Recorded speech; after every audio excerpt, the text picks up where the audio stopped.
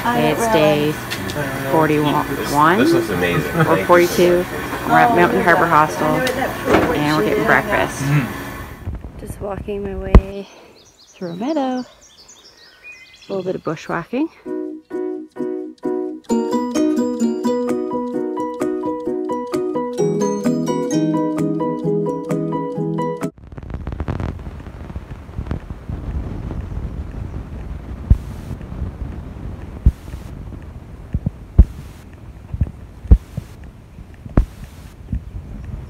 We made it to mile 400. Woo!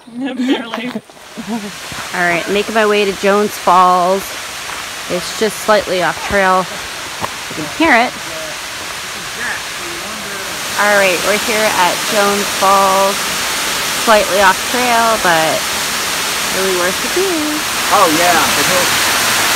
He's getting a little tired now, but at the beginning he was just like ripping up and down the trail, and he'd run back and like. This is something different. You can kind of see it in the background. There's a river. I don't know if I've seen that yet on the trail.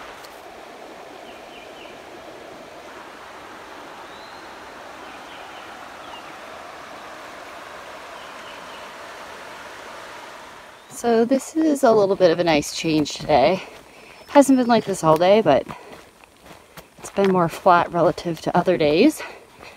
And I know I show you guys a lot of the terrain, but I usually just show you guys the flat areas because when I'm going up and downhill, sometimes it's a little unsafe for me to be filming, and plus I'm kind of like in the zone. But to put it into perspective, by the time we got to Roan Mountain,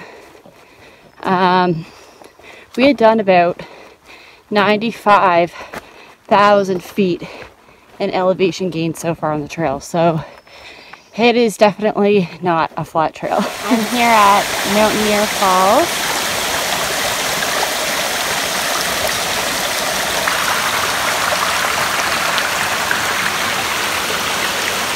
Pretty nice. Okay, so I just went to, I think it's like Mountaineer Falls Shelter. This is like the tent site. I'm kind of confused on what this is. It kind of looks like it was supposed to be a teepee or something, but now it just looks like something I'd seen in the Blair Witch Project. It's kind of. Hey guys, it's day 43. I'm just climbing up a hill. I just got out of our stalled campsite. We're gonna be heading to about Boots Off Hostel, just like to pitch our tent if we can get there. It's about 17 miles, so it's gonna be a good day. The terrain's not too bad. It's actually much less hilly than it has been. It looks relatively flat, but when you look at like the elevation for the day, it seems like still like 3,600 feet.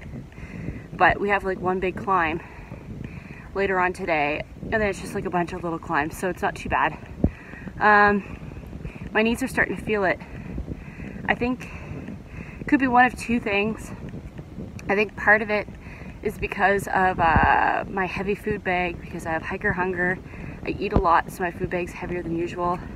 I also think part of it is because when I was sleeping, I was elevating my feet, and doing that, I was kind of, you know, stretching out my knees a little bit, like in the wrong direction. So I think maybe I had my like elevating my feet at too high of an incline. So it could be one or the other. I'm keeping an eye on it. I'm taking ibuprofen. I just don't want to push it too much. So if I feel like it's hurting too much, I might just call it an early day, but I'm going to be taking some zeros, at least 1 0 in Damascus, so I'll be able to relax on it then. So I'll keep you guys posted. I don't think there's a lot of views today, but there might be some stuff. If there is, I'll show it to you guys. So just to kind of add on about my knees, I am doing something about it besides just continue hiking. I have decided to decrease the amount of water I carry, so I've only been carrying about 1 liter, just because water seems pretty abundant on the trail right now. And I mean, every liter of water is 2.2 pounds, so you think about it, I usually carry 2 liters of water on me, so now that's 2.2 pounds freed up. And I've been eating my food like mad and strategically picking what's heavy and eating it. So I'm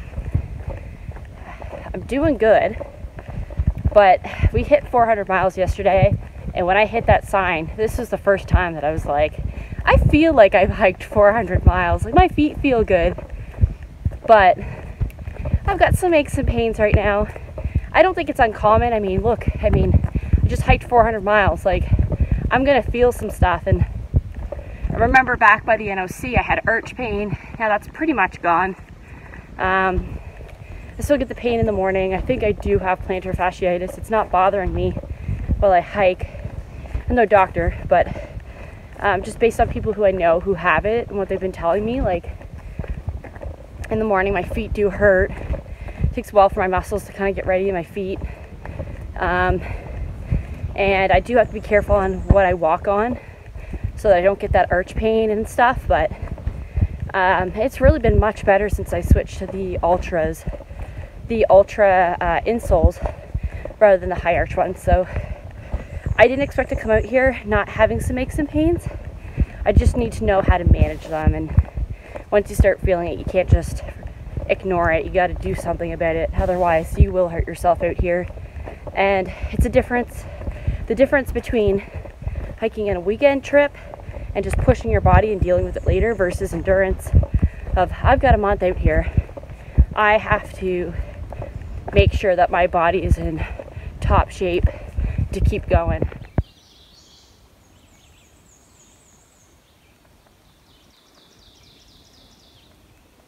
Alright, so I'm just here at Moorland Gap Shelter, which is at mile 413.2.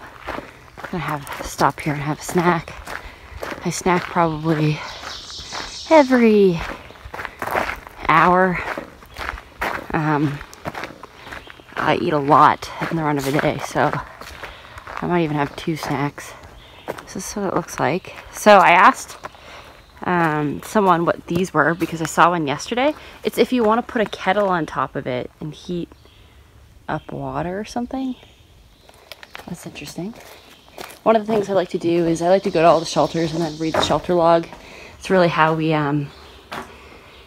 get to know who's where and all that stuff. So, and who's still on the trail. So each shelter kind of has its own little history, and some people put some funny things in the shelter log. So yeah, it's pretty much like our version of watching TV in the run of a day.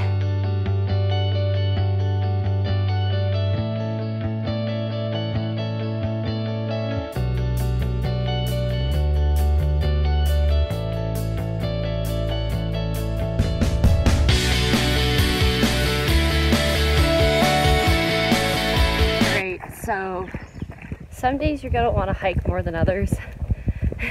Today I saw a hill, and like there's no real big hills except for one today, and I just looked at it and I just sat at the base of it for like 20 minutes contemplating, do I want to go up it or do I just want to keep sitting? And that's when I realized I was starting to get lazy. So then I just put my pack on. I was like, just do it, just go up the hill. You've done way worse than this. This hill's like 50 feet, like just do it.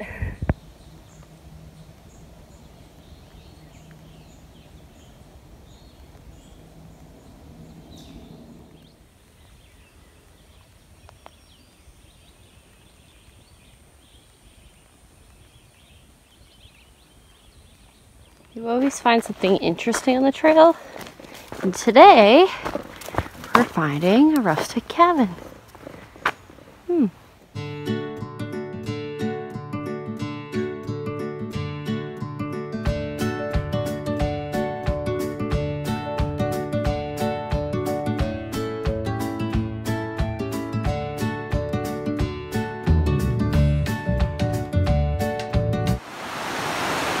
I think this is called Laurel Fork.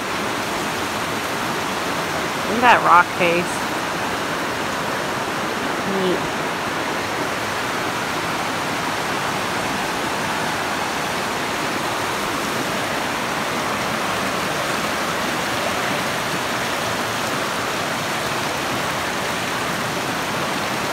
The trail looks like it's gonna start getting a little sketchy.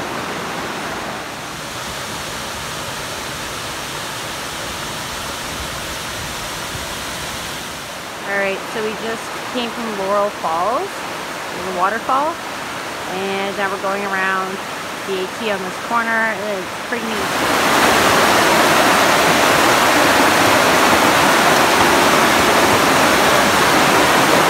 We just got a preview of Watauga Lake that we're gonna go hopefully swim in tomorrow.